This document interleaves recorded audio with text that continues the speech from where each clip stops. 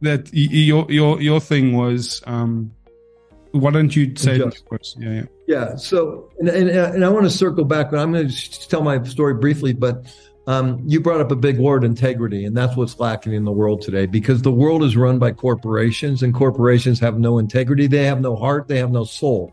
And that's why everybody's anxious and depressed, because there's a disconnect. You know, we're born into all these systems. We're born into a medical system, a family system, a religious system, a financial system, a government system. And what do we want? We want freedom. Okay. And these systems box us in. So right away, between the heart and what we see in the world, there's a disconnect, and we're off balance from get-go, right? I was off balance the first day I went to school. I said, this is insane. Whatever we're doing here makes no sense to me, right? Yeah. It's not feeding my soul. It's torture. You have to jump through hoops.